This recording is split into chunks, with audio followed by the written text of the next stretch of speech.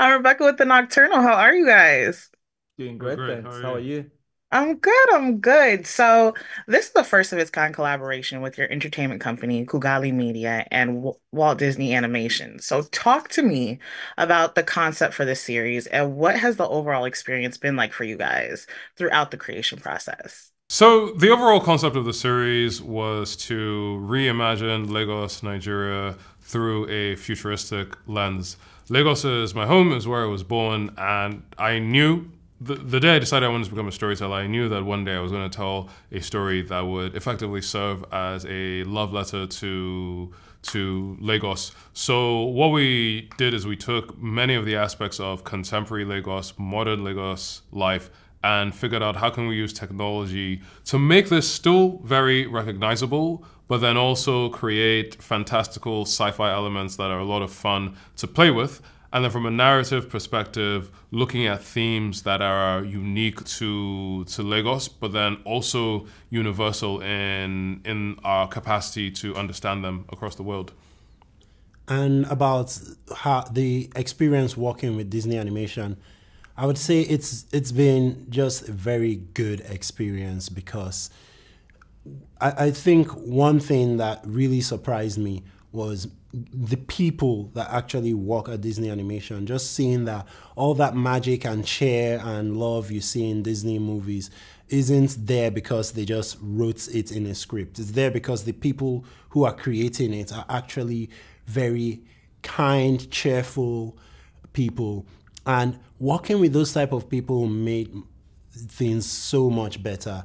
Like I literally looked forward to doing the work because it's like, oh, I'm going to have a meeting with this person and this person and this person and this person again. And I made so many friends along the way. So I think the actual experience itself was very, very pleasant.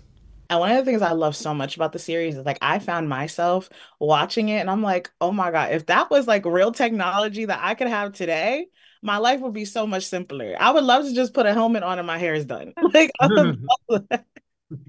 So, what do you guys want viewers to basically walk away thinking or feeling after watching Iwájú? I'd say, in general, just the world. We want people to get an understanding of Lagosian culture specifically and just different African cultures or culture different from theirs. And the reason this is very important is we tend to see the world through the lens of the stories we consume. So the stories we have about a place is a story we had from somewhere. And a lot of the times we get understanding from the stories. Now, generally people understand the West very well, even if they've never been here, just because of the plethora of stories about the West out there. But within African stories, you don't really see that many stories that have that plethora that kind of travel the world. And those stories allow us to give culture nuance to all the different aspects of the things we see. We don't judge them as good and bad right away. So if something is Western, you can be like, oh, that's an American thing before you call it a bad thing or a good thing. We want to have that same thing with Africa. We'll be like, oh, that's a Lagosian thing or that's an African thing. Versus, oh, that's a bad thing. Oh, they do that there. Oh, we want it to be like, oh, that's a good thing. But no, that's a cultural thing there. It may be good, it may be bad, but that's just how it is over there. And growing up, a lot of us have those core memories of watching many well-known Disney animations like Hercules, Mulan, Tangled, and now Iwájú will be a part of that long list of creations. So while I was watching it, the two words that came to mind were representation and authenticity. So how important was it for you guys to use the platform you created to properly execute a series that depicts Nigerian culture?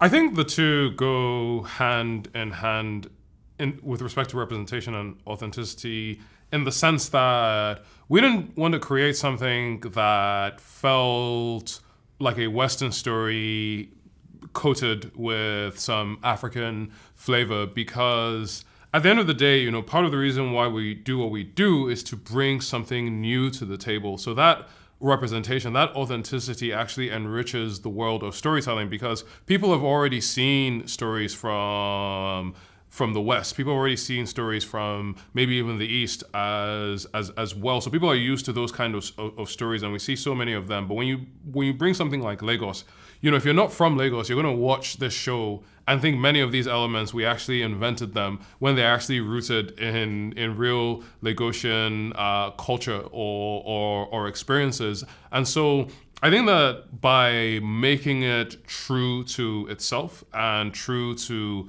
Lagos, we're actually creating something fresh and new that people can enjoy, and bringing something completely different to the world of animation. You guys so much for speaking with me today. Thank Thank you. you. Cheers. Of Awesome.